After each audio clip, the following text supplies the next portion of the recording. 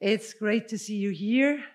This is what a full house looks like now, which is amazing. Couldn't ask for more. I'm Cynthia, the festival director, and yeah, I just want to welcome you all, first and foremost. And I want to welcome David Olusoga and Clive Myrie, who will be having a conversation here with you. But before that, I want to invite you all to discover the program in the festival through the website, through the newspaper that you can find around. You will find a myriad of films, of artworks, and you will find the retrospective that is called Films Belong to Those Who Need Them, Fragments from the Black British Film History. And this retrospective was programmed by a group of people who are actually some of those who need these films, and some of those who are still making films and working for so many stories to come out and to be known and shared by everyone, because it is a collective history. History is always collective. And so it's been programmed by filmmakers, by programmers, and one of the programmers was David Olusoga. So thank you so much for contributing. So welcome, David and Clive. I invite you to go on stage, and I invite you all to not just hear, but engage. Unfortunately, we are going through a pandemic, and therefore, not only we are asked to, if possible, when possible, keep our masks, but also to ask questions through your phones. So you have slido.com, and then you have a code, and you can type your questions, and Clive will see the questions and will be able to relay them and to engage with them, okay? Thank you very much, and thank you very much, David, Clive. I want to say one thing. Sorry, I'm an immigrant here, and a very recent one. I come from Portugal, and I arrived in late 2019. And David's book, Black and British, was the first book I read when I was trying to understand British society from a deeper perspective. So thank you, David, because it taught me a lot. Thank you, everyone. Have a good session.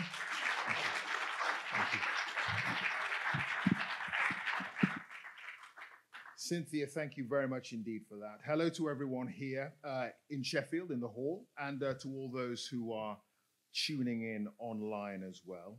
Thank you for joining us for this In Conversation with the author, academic, and documentarian, David Olusoga. Now, David is, of course, one of our most preeminent historians and has been working in the television industry for more than 20 years. I know he doesn't look it, but more than 20 years. He's a producer and runs a production company, Uplands TV. He is, of course, a familiar face on screen, having presented programs and series such as A House Through Time, the BAFTA award-winning Britain's Forgotten Slave Owners, and Civilization.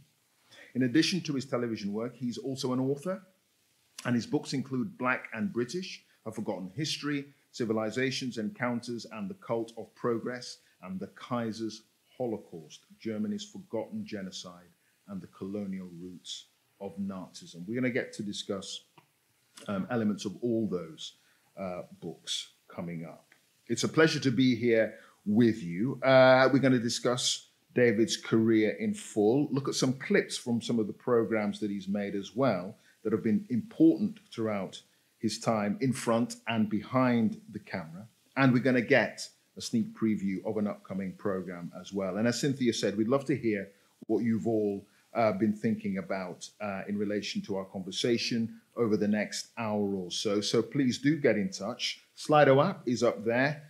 Just log on to that and you've got an access code there as well. Anyway, David, it's good to see you in the flesh at last. I know we've communicated on Zoom last year, but I'm just wondering, how has lockdown been for you? Because I know you've met your brother outside for the first time since September, I think. That's right. Yeah. I'm very careful when I talk about my experience of lockdown because the first few weeks were wonderful, because I think when you're too busy, what you dream of is that the world's going to stop and you can catch up with all the things you're behind. And then suddenly that happened. But then what happened a few weeks into lockdown is the murder of George Floyd. Now, the reason I need to be careful is I don't want to imply that I'm the victim of the murder of George Floyd and everything that followed. But what it suddenly meant was that the things that I'd been writing about and making programs about for 20 years was suddenly everything that people wanted to discuss. And then 12 days after the murder of George Floyd, the statue of Edward Colston, the 17th century slave trader, was toppled in Bristol, the city I live in.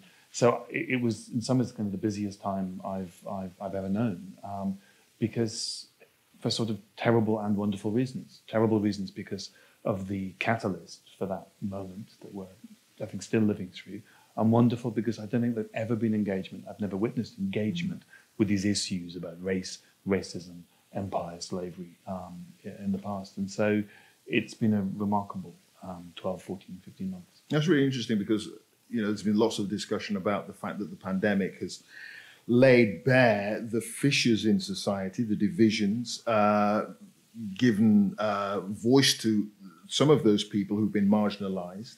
And as a result, that, I suppose, has focused attention on your work, because that's essentially what you've been doing for years. It's been really bizarre. I mean, programs that I made 10 years ago, 5 years ago, have suddenly been rebroadcast. Books that have been on the shelf for quite a long time suddenly have been reprinted, and people wanted to read them. And I think what happened, particularly in Britain, but not exclusively in Britain, is that because the pandemic laid bare, as you say, the depths of racial and other forms of inequality in Britain, and because the horrors of what happened to George Floyd made people acutely aware of the workings of racism, that it almost automatically became about history, because those issues about contemporary racism were born out of a history that we, I argue, as a country, have not properly processed. And so very quickly, this issue about contemporary racism also became about history. I mean, two of the biggest names in the news cycle last year were Edward Colston, who literally died 300 years ago in October 1721, and then Winston Churchill, who's been dead for 60 years. So history, these unprocessed histories of race and empire, just exploded into people's consciousness. There were weeks in the summer last year when the majority of the books in the bestseller list were to do with race and black history.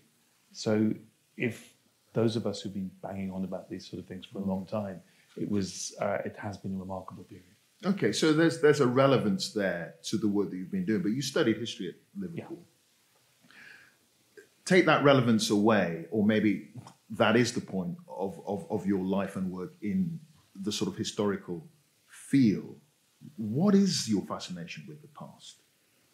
Well, I got into history because I was obsessed with the Second World War, as all the boys in my school were. So I got into it for the worst boys' own reasons of being fixated. Yeah. And then my white British mother told me something which really shocked me one day. She said that Nigerians, I'm half Nigerian, I was born in Lagos, there were Nigerians in that war. And in Lagos, the city you were born in, there's a memorial, a monument to the Africans who fought in the Second World War. And I almost couldn't believe her.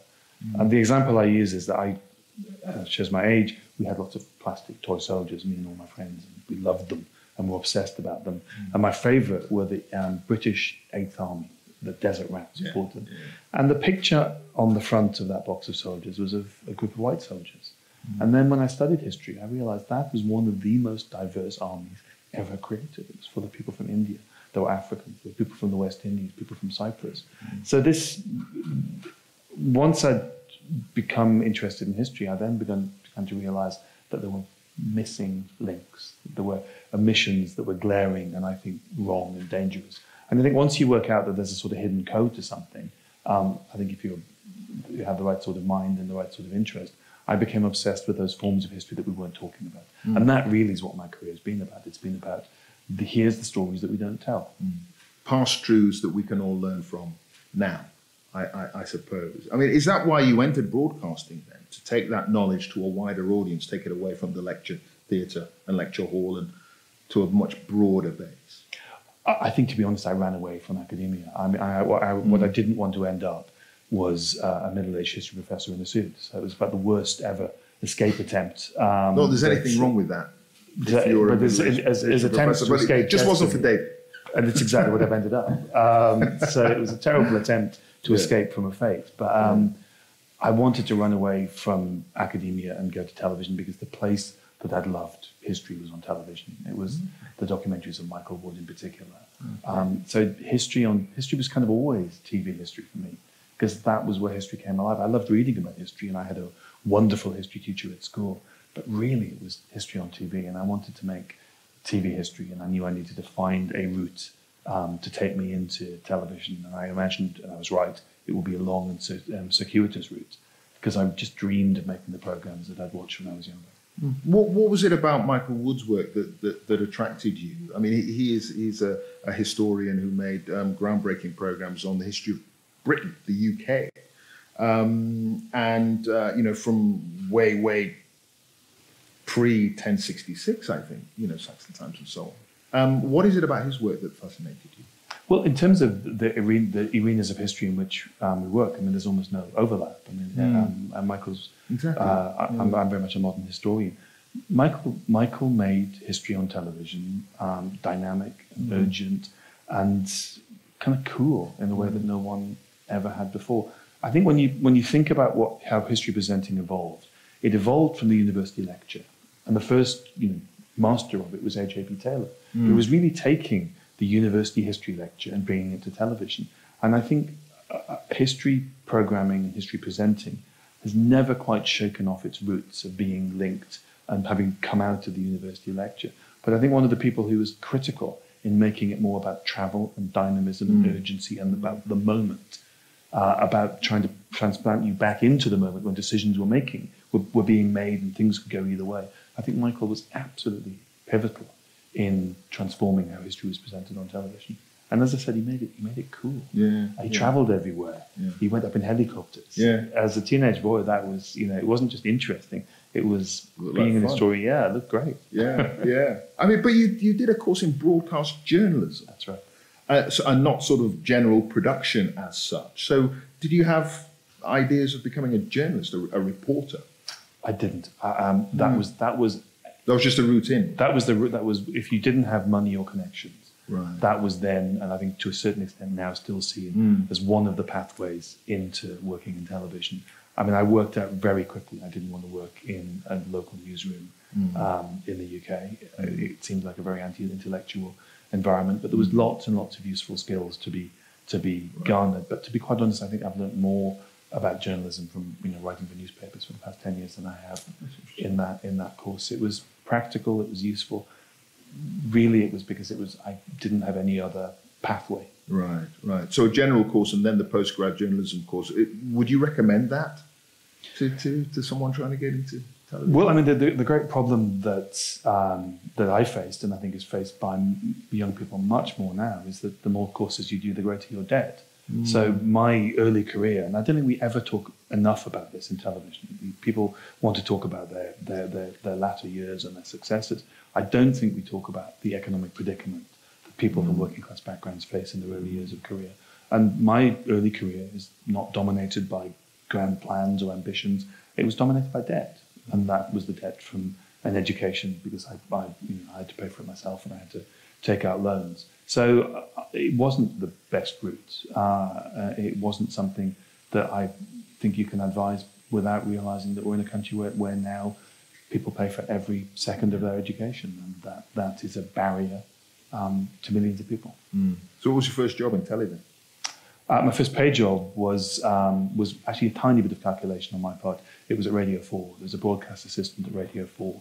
And what I worked out early on was that if you had no contact and no money, but you had lots of ideas, radio was a better place to be than television, because you need loads of ideas. Because as a producer in radio, you need to make 10, 12 programs a year. You don't make one a year or two a year. So as a place where if your currency was you can generate a lot of ideas very quickly, radio was a brilliant place to be. And it was a place where I could move fast because I could sell lots of ideas.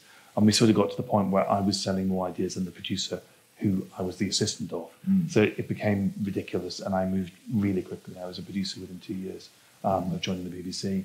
And I'd worked previously in television, and of course my journalism degree was in television and radio. So I was able to move between the two medium. Okay. So you got in behind the camera, as it were, lots of ideas, and you started making programs. Do you prefer being in front of the camera or behind? The thing I like most of all in TV is development, devising okay. programs. So that's the thing that I think is the most interesting, the most creative, in some ways the most intellectual part of TV, because it's problem solving. It's taking the demands of this very demanding medium and then taking these stories from the real world and trying to bring them together, inventing formats, finding ways, finding the right presenter, the right approach, the right device. Sounds very academic. It's so creative, inventing, and I think development is. I'm not quite sure what the appeal of television is if you don't want to devise programs. Yeah. I mean, it's glamorous and interesting, and there used to be travel. But developing programs, coming up with ideas, coming up with formats, that's where the alchemy of television is. No, I totally agree. Well, we're going to show some clips from David's programs now. Some of the sort of major programs that have helped define his career. You talk about development. What is it that attracts you to a story? What is it that gets you excited, gets you going? It's the same thing that was when I began as a teenager to work out that my history books weren't telling me stuff. It's about telling stories that people don't know about. It's about saying, here is the other piece of the jigsaw that you didn't learn at school, that isn't in the history books that we normally read. Here is the omissions, and that remains just the most exciting thing about history. And the combination of history and television. What is it about television that lends itself to explaining all that stuff that you're interested in? I'm not sure. I've thought about that, and I'm not quite sure what it is and what I saw in television early on. I mean, I love books. I admire the best history writers. I write history books myself. And I don't want to sort of say history on TV is something that is above history on the page.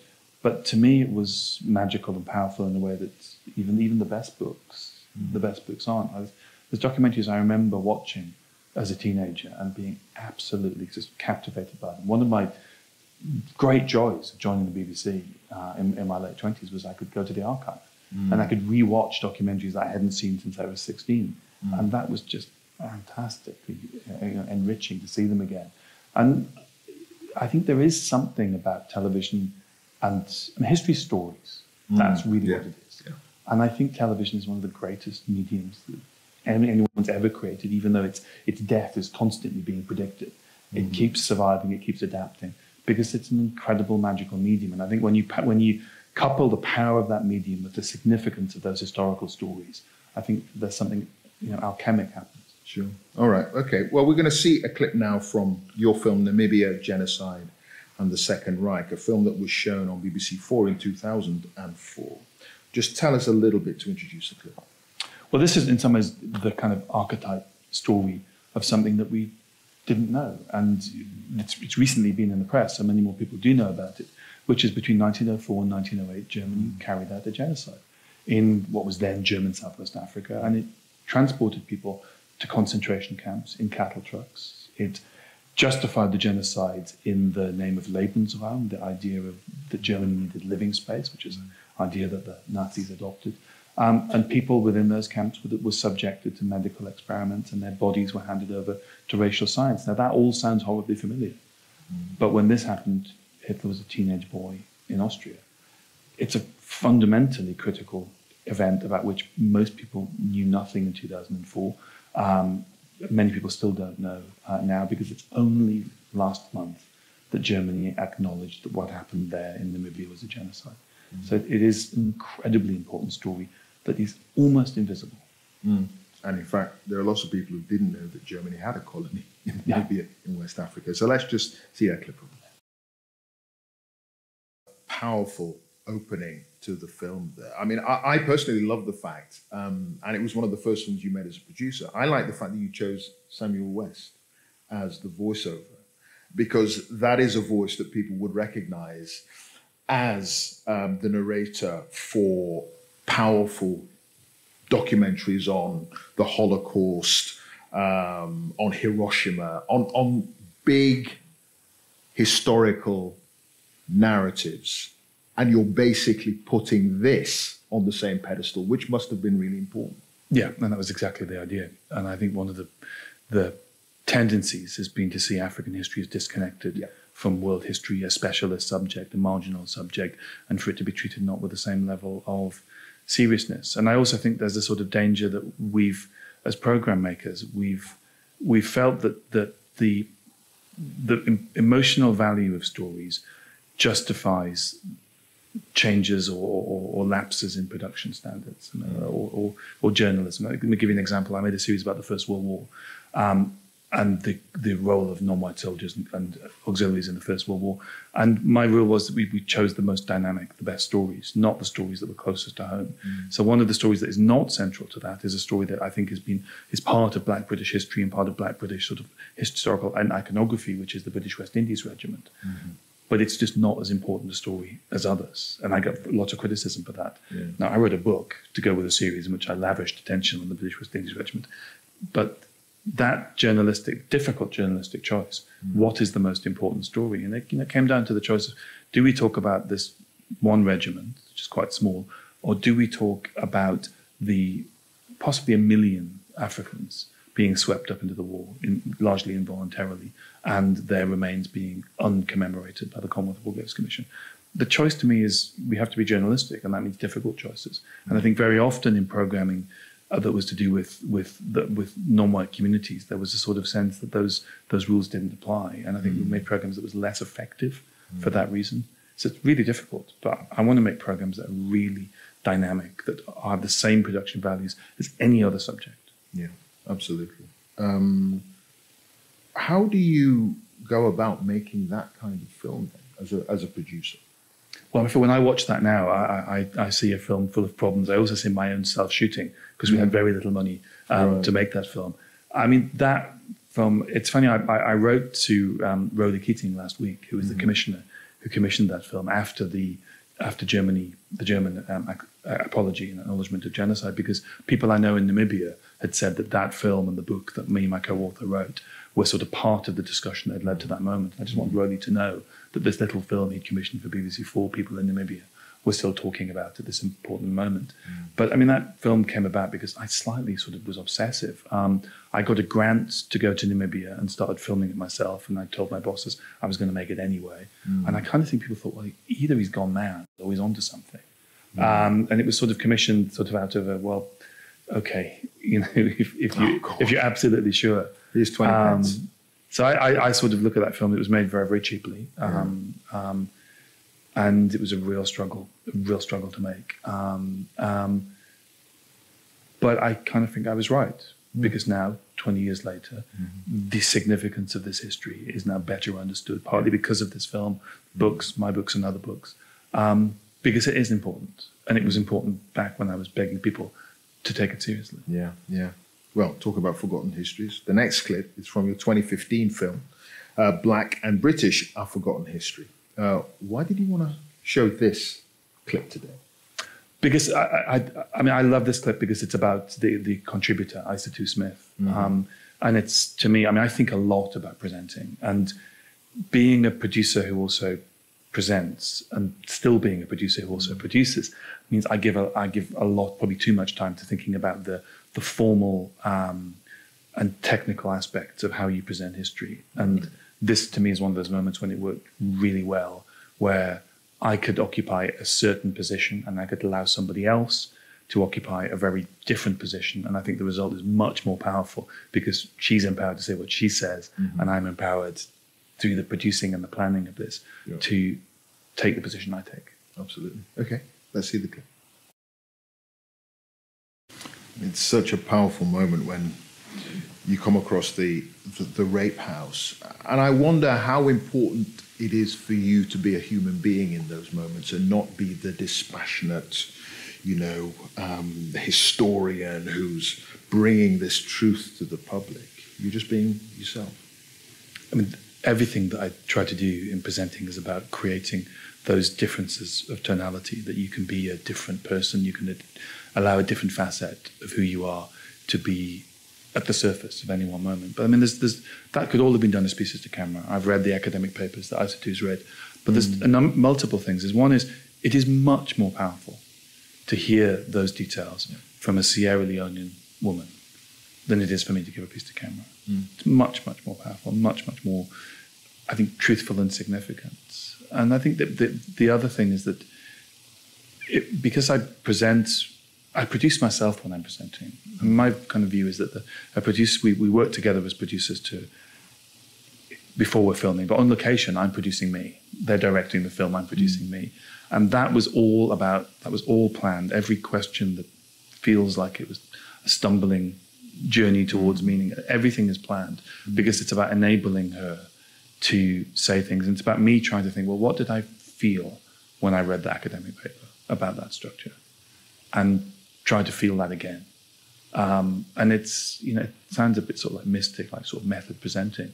But if you don't, why fly to Freetown and take a boat up a river in the middle of the summer when it's hot and uncomfortable and there's loads of insects? And why do it if you don't care? So the idea of making that series and not caring about it is just palpably ludicrous. So that if I can't bring that across, then it would be so ineffectual. Yeah. So lots of sort of thinking about who's speaking, what role is the presenter playing at that moment, and what role in relation to the audience. My job there is to feel something, not to say something. Yeah. But it's also important as well, isn't it? I'm assuming to have someone like Issa to tell a section of the story, because she is someone with great expertise and experience and knowledge, and she brings that extra level of credibility to the whole project as well. Yeah, and I think we haven't thought enough about who tells and who speaks and whose stories are valid. And caring about that is not just thinking that my voice is important, it's about thinking that my voice is a way of bringing other voices to the screen and other experiences. That's a really important place in British history. Yeah. It's never been filmed before. Yeah. It's critically important. I don't think we can understand ourselves as a nation without places like that being part of our story. And we need to be guided through them for people 3,000 miles away in Africa for whom it's a shared history. And Isatu is critically important in that. Yeah.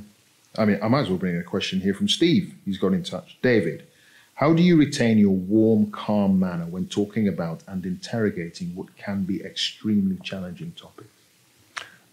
Because I'm consciously and very purposefully aware that there's a trope waiting for me of the angry black guy. Yeah. And if I fall into that, it's a ready-made trap. It's a ready-made trope. It is there, and people are so comfortable putting black people into those baskets that I'm aware of where the landmines are.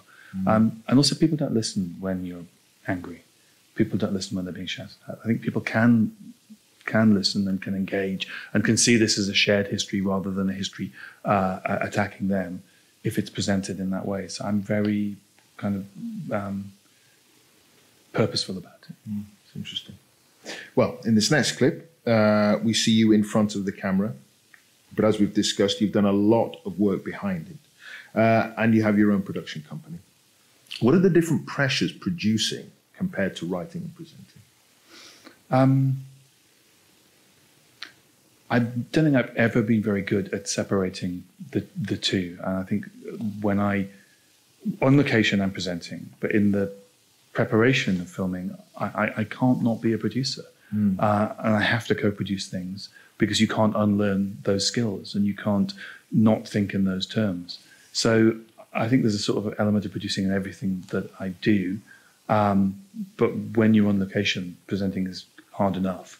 And as I said, I'm trying to produce my performance. Then the demarcations seem really, really easy.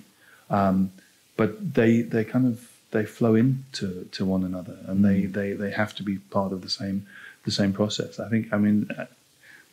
You never retire as a producer. You can't unlearn their skills. I'm afraid this is for life. Once you start analyzing programs and think about them and how they're built and how they're made, you cannot undo that. When I was at studying journalism, I think the wisest thing was said by a TV lecturer, and he said, "Go home this weekend, watch television, because I'm going to ruin it for you." because you'll never be able to see it in a dispassionate, non-analytical way again. And that was entirely true. And I can't sit down and watch TV without thinking, why have they done that? Why haven't they done that? Well, that's an interesting device. Must remember about that technique. So I'm always producing. So how does that fit into writing books as well? Because you tend to do that for each series that you make. Which comes first, actually? It's been different in different cases. Sometimes it's been after, sometimes it's been during. I mean, they're very, very different. They're profoundly different. I mean, TV has to be, and wonderfully, TV is collaborative, and it has to be, and it's about multiple talents. Books are necessarily solitary. Even when you're writing a book with somebody else, it's quite a solitary process. So I kind of think a combination of the two is great. When you finish the book, getting out and making a TV program with the crew and a team feels wonderful. After a lot of TV, sort of sitting down for 6 months and writing a book feels really, wonderfully sort of centering and an individual pursuit. But they are kind of parallel careers. And I was writing books before I started presenting, so it was producing and writing. And I'm very, very interested in the art of writing books and technically how it's done. And all of my favorite writers, it's not just because the subjects they write, it's the way they write. I'm constantly writing notes in books, and I must remember that clever device. And when I wrote my first book, I took the book I most admired, which was King Leopold's Ghost by Adam Hochschild. I bought 2 copies and cut it out and put it on covering the walls of my house, and then analysed the structure of the book by sort of on my stepladder to see how he'd done it. Because there is an art to writing books, just as there is to television. And I see they're kind of separate parallel careers, and I'm just sort of, I feel very, very lucky to be able to do 2 things, to a reasonably high standard. Yeah, that is a wonderful, wonderful book. But they're complementary as well, I would have thought, because, you've got, 6 hours in a 6-part series on television, and you've got hundreds of pages potentially in a book. Does it salve your conscience that the stuff that you left out of the TV program, you can whack in the book? Well, I mean, there's a slightly sort of less generous way of thinking about it. Is when you watch a TV series, some of your ideas don't make it, and some of your colleagues' ideas are better. A book is a great way of having the last word. And so all of the things that you lost, you can put back into the book. So I'm sure there's a slightly petty, I'm not giving up on this story element of it. You're so cheap. Anyway, this next clip is from one of your most successful television series, absolutely brilliant, A House Through Time, which has just won another award, Best Specialist Factual Programme at the Broadcast Awards. What are we going to see here? This is a scene I love because, again, it's about being able to occupy a certain space because the rather brilliant producers who made this had cast it well. And so it's about spiritualism, and I'm allowed to be the sort of cynic. And we have these 2 wonderful historians who are able to sort of deliver the detail that the audience needs. And I think it's a great moment of kind of breaking the rules of history, of struggling to empathize with our ancestors and how different they are from us. All right, okay, let's see this clip. It's a wonderful clip. The series, as I say, it's been a critical and public success, and all focused on places that you've lived in: Leeds, Liverpool, Newcastle, and Manchester. Bristol, sorry. Why? Well, that's been chance, actually. The first series was Liverpool before I was going to be the presenter of it. It wasn't known that I did a master's degree in urban history. So it was slightly by chance. Then we did Newcastle because I just thought Newcastle, I sort of pleaded for Newcastle. Then we did Bristol because my daughter was starting at school and I needed to be there that summer. And Leeds again, which is where we're filming at the moment. Again, I think people didn't know that I lived there when it was the city that we chose to go to. So, but I am running out of cities. I was going to say, what's unless next? we do House to Time in Lagos, which would be a bit of a dog leg in the series journey. I think it won't be a city. But it's quite fortuitous, isn't it? Because it is bringing a regional perspective to these sort of stories, which is quite interesting. You're not focusing on parts of London, Spitalfields, or whatever. And that's actually quite important in bringing the texture of history as a national pastime, as it were, to people. You know, it isn't just about London. I mean, it's really important to me. And I mean, the other form of history that I've always been fascinated in is social working class history, the history of my mother's ancestors who were very poor, who lived in Scotland and the northeast of England. And what I really love about House of Time is that they're kind of love letters to Britain's provincial cities that have been forgotten, that I think rightly feel that they've been marginalised. And I think we make them look beautiful, and we tell their histories through individual houses. And I think the last place we do is London, and I think it's really important. I don't live in London. I've lived in London on and off because it's hard to get to a TV career without living in London. But I'm from the northeast. I went to university in the northwest. I now live in the southwest, and I get really annoyed by the London bias. I mean, every week someone phones me up and says, "Could you come in the studio and discuss this?" And I say, "I don't live in London," and they go, "Well, it's not compulsory." Last time I checked, to live in London, and so I'm really proud of the kind of regional, the sort of flag bearing that House of Time does for the nations and regions, and I think there should be more programs. And my company Uplands, we're largely based in Bristol. We'll soon be almost entirely based in Bristol. We have to have a presence in London because you can't get away without it, but that shouldn't be the case. So we're a Bristol company, and I'm from the north, and there is life outside London. Well, as a proud Lancastrian from the right side of the Pennines, by the way, I think that's wonderful. Okay, the next clip is from your 2019 film, The Unwanted, The Secret Windrush Files. What are we going to see here? Well, this is about, I think, the key piece of immigration legislation. This film came about because what I wanted to show, and it was pitched before the Windrush scandal, I wanted to show that there is a history to the immigration laws that we're struggling with at the moment. And the key period is between 1948 and 1973. And what happened with the Windrush scandal is that long, complicated history of immigration laws created accidentally traps into which people from Caribbean and other Commonwealth countries accidentally fell into. It was never intended, but that is what happened. And what's really interesting is the lessons learned review that Wendy Williams conducted into how the scandal came about. What it concluded was one of the reasons that the Home Office was able to act this way towards Commonwealth migrants is that people in the Home Office didn't understand the history. They didn't know where the people came from. They didn't understand the legislative history of immigration laws from 48 to 73. We don't know these stories, and we don't understand how our nation became the nation it became, and I think they're critically important. And this is about the 1962 Immigration Act, which is one of the most important and is an absolute racial law. And we like to convince ourselves in Britain that America passes racial legislation, not Britain. Well, I don't think the 62 Immigration Act allows us to sustain that view of ourselves. All right, let's see that. That is fascinating. Given what we've just seen, what did you think of the government's Commission on Race and Ethnic Disparities, the Sewell report, that essentially said institutional racism doesn't exist anymore?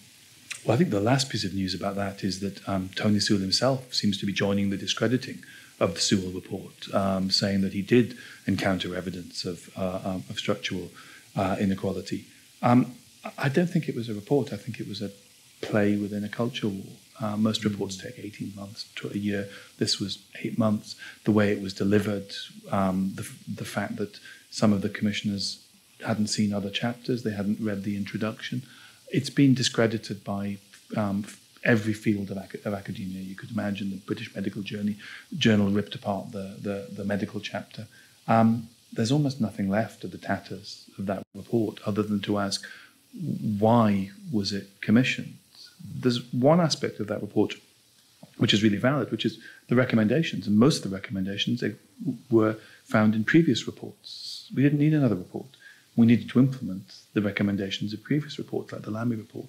So there's almost sort of nothing left of the tatters of that report to rake over, other than to question the motivations of why it was commissioned. Yeah. And as you say, we're in the middle of a culture war. Well, the final clip we're going to show is from Statue Wars. And that's a film that you produced with Uplands, your production company. It's going to air on BBC Two on the 10th of June. I should say before we show it to anyone watching that there is racial language, both seen and heard here, that you might find absolutely appalling. What was the intention behind this film? The film came about because what took place in Bristol a year ago was we're a Bristol company. I live in Bristol. And we suddenly worked out that we were the story, and that we knew everybody in the city, and that we had contacts, and we could get the access. And we thought, we need to see what's happening. Well, what does it mean if you're a civic leader when the culture wars come to town? Bristol was suddenly the centre of the world. In the days after the toppling of Colston, I think it was about 60 interviews. I did interviews for TV stations I'd never heard of, from countries I've never been to. And I think actually once we were making the film, we realised it was more significant than we realised, because at the centre of it is Marvin Rees, who's the mayor of Bristol, who's half white working class and half from the Caribbean. And he is a sort of mixed race British person for whom these culture war fake divisions, they run right through him. He's in the middle of this. It's his city. He's a Bristolian. And I'm not sure that if this is the case, but I can't think of another film that is an intimate portrait of a black British political leader. So it became a much more important film as we started making it. It was produced by a guy called Francis Welch, who's a brilliant Bristol filmmaker. Again, local crew, local producer, made in Bristol. But this sequence, I think, is really important because we haven't made films about what it is like to be a public figure, a political figure, and black in Britain. People don't know what it is like, and this scene is a scene that is part of Marvin's life, as it is for David Lammy or any other black politician. It's going through his mailbag. Sure. All right, let's see the clip. As you were saying, David, we don't see big political programs looking at the lives of black politicians, partly because there aren't that many. So this will be an insight and a window for a lot of people that I think will be shocking. I think what will shock loads of people is that, Marvin's like any other mayor. He's trying to keep a city together through tumultuous times. I think people who see things in these kind of simple binaries think a black mayor only thinks about black stuff. Well, Marvin's trying to keep the the streets clean, and he's trying to keep the schools open. And I think in some ways I hope this film is a little bit of an antidote to the kind of culture war narrative that we have at the moment, because it's about a professional doing his job in very, very difficult times. But I'm very pleased that we're showing that scene, because I know that you've received mail not dissimilar to that, and I don't think we talk about this anymore. And as the clip said, there is this idea that everything's got better, and we are sort of post-racial society. Well, I think TV's job is to reflect a mirror onto society. And I don't think we've done that well enough when it comes to these issues. Interesting. All right. This is from Anonymous, which is an interesting question. Given your role as a trustee at the UK charity English Heritage, what do you think about their blue plaque scheme and the level of diversity of those plaques? Well, I'm no longer a trustee at English Heritage. My view on the plaque is when I was a trustee, we were running a steering group to try to improve that. And since then, for the past few years, the number of diverse people, historical figures who've been celebrated has enormously increased. I had a very nice day with Benjamin Zephaniah outside a house that Bob Marley had lived in. There's more to be done, but there's also, I think, more to be done across the country, because I think there's about 70 heritage plaque schemes in the country, and the blue plaque's one of the most famous. It's just London, which many people don't realise. I think we all across the country need to do better. But one of the problems is that heritage plaques tend to celebrate individuals, and a lot of black history is actually not about where individuals lived, and often the houses black people live in aren't in West London and they haven't survived. It's about events, it's about court cases, it's about great breakthroughs, it's about meeting houses, it's about arrivals and departures, it's about black newspapers or moments of violence. I think we need to find better ways of using those devices, those heritage devices, to tell not just Black history, but working class history, LGBTQ history. We need to adapt them if we're going to allow these heritage devices to tell a broader set of stories. This is from Amala and Yika regarding Germany and the Namibian genocide. Are conflicts that Britain should admit their part in, such as the Biafra War? Do you think this will ever happen? I think we have to, I made that film about Namibia in 2003. I was there at the battlefield of Waterberg when Germany made its first, somewhat less fulsome acknowledgement that this was a genocide. And now, 20 years later, we've got some progress. And I think we're seeing that. We are seeing slowly countries, France, Belgium, the UK, moving forward on these issues. But there's a long, long way to go, because what happened is we convinced ourselves that these histories didn't matter and that they weren't relevant. And of course, there's also Operation Legacy in Britain, which is that huge amounts, millions of files of the records of Britain's colonial history were destroyed, or many of them are in Hounslow Park in the middle of the English countryside, redacted or locked away. So we don't know this history well enough. So for the campaigns to confront this history, I think there's a job of learning it to be done first. This is from Amy M. Interesting question. How do you think then we can improve the way history is taught in UK schools? I think we shouldn't rely on schools to teach history. I'm sorry to say that. It's not a slight against history teachers. I meet wonderful history teachers all the time. But I think we need to do more ourselves if we want to change the way history has been taught. Last year, I wrote a children's book, which was not something I'd ever imagined that I would do, but I did it because I was absolutely sort of pushed into doing it by parents who kept saying, you need to write. You've written a very nice book on Black history, but it's 600 pages long and I can't give it to my 9-year-old. So go and write a children's one. I have another children's book coming out this year. I think the onus is on people who care about this to make the materials available, to make the teaching aids available, and not really at the moment to fixate on the curriculum. I'd love the curriculum to change, but I don't think in England anyway it's going to. This one is from Anonymous. BLM, Black Lives Matter, seems very linked to US history. Do you think the UK is led by America when it comes to this? I don't think that's the case, actually. I think Black Lives Matter is universal. I mean, there were people, Indigenous Australians, who took Black Lives Matter and saw it as a moment in which to talk about the injustices that they've faced. I think there's elements like, defund the police. We haven't had the militarization of the police in the UK. I think we need to fund the police in the UK rather than defund them. Where I think there is American specificity. But in some ways, I think it's a misreading of history. Black British people have always looked to African Americans for inspiration. I mean, I live in Bristol, and Bristol, there was the bus boycott of the early 60s, inspired by Rosa Parks in Montgomery, Alabama. Martin Luther King came to Newcastle in the 60s, was given an honorary degree, and he came to the same city that Frederick Douglass had lived in the 1840s. These histories are really close and really conjoined, and there's a danger in this country, and we saw this a lot this time last year, where what happened when Black people said, we feel inspired by Black Lives Matter, we want to talk about Black British people who've died at the hands of the police. They were told, well, racism is an American problem. And that was right across Europe, not just Britain.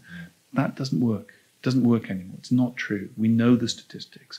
We have our own problem. It's distinct from America's in any way, and in many ways, but we do have a problem with race. And just saying, oh, it's an American thing, just doesn't wash anymore.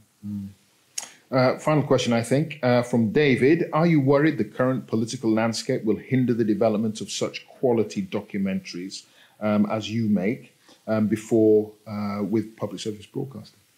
Well, my life was changed by public service broadcasting. It was watching history programs in a council estate in the Northeast that made me want to become an historian. I love the BBC. I love the ecosystem of television that we have in this country, and I think it's enormously valuable. I like a lot of people, I'm worried about the future, but I'm also think we're living through an incredible age of creativity in documentary. I mean, not just the public service broadcasters, but the ways in which documentaries can be commissioned and funded around the world is really, I think, inspiring. So I worry about the PSBs, but I also think we've created something very special in this country, this body of people who come to gatherings like this and who absolutely believe in documentary. Final question from me. I think it was Oscar Wilde who said the purpose of studying history is to change history. Do you agree with that? I'm not sure history is capable of performing that function. I think the absence of history makes not learning inevitable.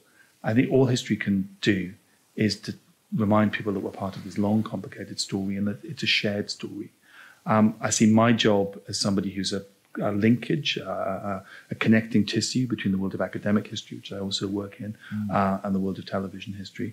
And I feel it as my sort of special obsession of trying to tell the parts of the past that we've traditionally brushed to the margins. What people do with that knowledge, I think, is kind of above the pay grade of historians. Indeed. All right. It's been a pleasure talking to you. David Olusoga, ladies and gentlemen.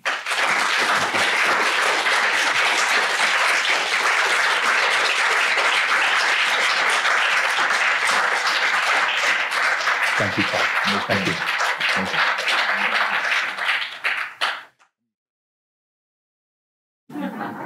Historian, are you coming on Mastermind, mate? Yes. Yeah, I got the letter. I knew you were going to bring that up. Yeah, but my specialist subject would be colonial genocide. I mean, works for me. Works for me. We'll get lots of pop questions into the general knowledge. I fear for the BBC Two audience and the sort of miserable subjects I'll choose. It's been a public invitation now. I cannot decline. Indeed. So I'm going to get you on with that sorted. Ladies and gentlemen, thank you all very much indeed, and to those who sent in their questions and who tuned in online as well. So thank you for coming, and what a great afternoon it's been. Thank you. Thank you.